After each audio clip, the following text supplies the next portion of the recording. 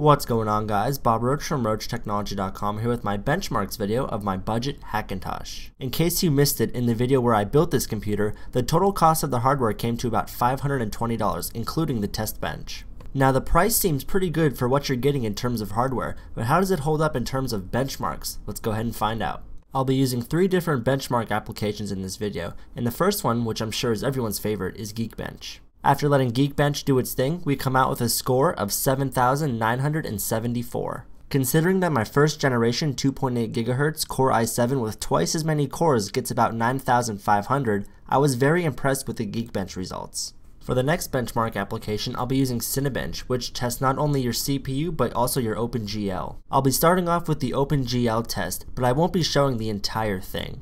While this test is running, be sure to keep an eye out for the glitchy frame rates. This will directly correspond to gaming with this system.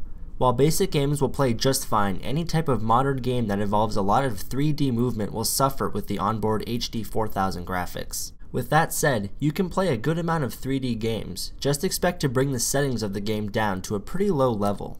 Now that the OpenGL test has finished, we come out with a score of 19.76 frames per second. While this isn't great, I'm actually kind of impressed considering we're using onboard graphics. Now let's stress out our processor with the CPU test. This footage has been sped up about 15 times and took just under 2 minutes to complete. At the end of the CPU test, we got a score of 3.31 processor points. In short, this isn't a processor that you'll want to use for regular HD video production or gaming.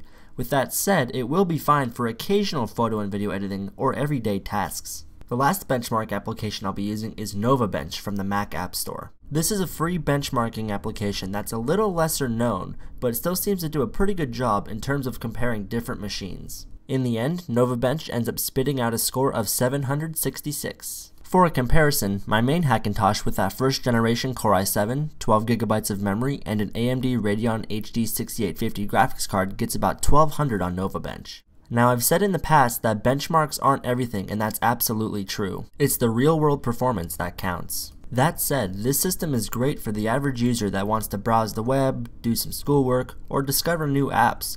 Even Final Cut Pro 10 runs surprisingly well aside from exporting. In fact, this video was edited on this system. Be sure to let me know what you think about the performance in the comments below. I'm at CPU Kid on Twitter. Also be sure to check out RocheTechnology.com, and I'll see you guys in my next video.